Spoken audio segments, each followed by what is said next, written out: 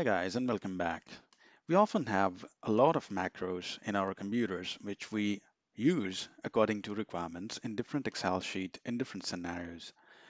So now the point is how to organize them and how to arrange them in a way that you can easily use them and refer to them whenever required. So for that, I will refer kind of one of the techniques that is quite handy, and especially in today's Excel, when we are using quite advanced macros, it's quite easy and handy to use it. So I will give you a test case here. So for example, we have an Excel and we got one macro from one of our colleagues, and we have to save it because this macro helps to use a calendar in Excel sheet. So it's quite convenient. For example, I can show you here, I'm already using it. So this is something like I press the button and I get this calendar and I get the date in. So I have the date in rather than typing it. I have a standard format. So I'm using this template to get the dates in. So it's a simple one button that I'm using that macro, referring to that macro from my Excel sheet. So I don't have to go back to different shortcuts or even to different Excels to access it. So I will simply close this Excel now. Now, I have this macro, for example, in an email or an USB drive. So I've copied it somewhere safe in my libraries and some folders where I know that I'm not going to delete it. What I will request you is to make a folder like my macros or something like that. And you can always refer to that folder in your Excel sheets. So I've saved this particular macro here. Now, when it is saved on my hard drive, the first thing I have to do is I have to double click on it and open it.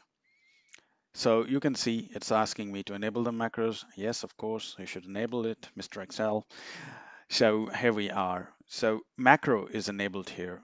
Now, what I have to do is I have this bar here, which is not clickable because it's still processing some things. Okay, so now you have to do is you have to edit this bar, that is quick access toolbar quad. So simply go and click here. Now it's asking you for more commands. Click on the more commands and there you go.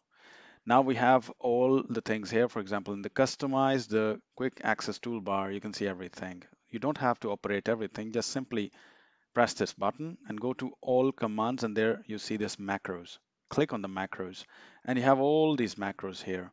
Okay, these are multiple macros that I can see, but this is the macro that was referred in that Excel, if you remember. So what can happen is that when you open this particular interface, you will have only maybe this macro. So this is the macro that I've opened in this Excel, which is safe on my hard drive. So I'll simply add it here. So if I add it here, you can see it's here already. So I will simply modify it. I will give it a smiley, for example, and I will put a display name here as date. So I will need date. I will click it. So a smiley and a date. Okay. Now this smiley and the date is here. Now this macro can be referred easily with single click. So I will close it now. The reference is there. I don't need anything else. I will simply now open any Excel. So it can be any Excel when you're working. So I'll simply open this file, for example. It's a blank book one.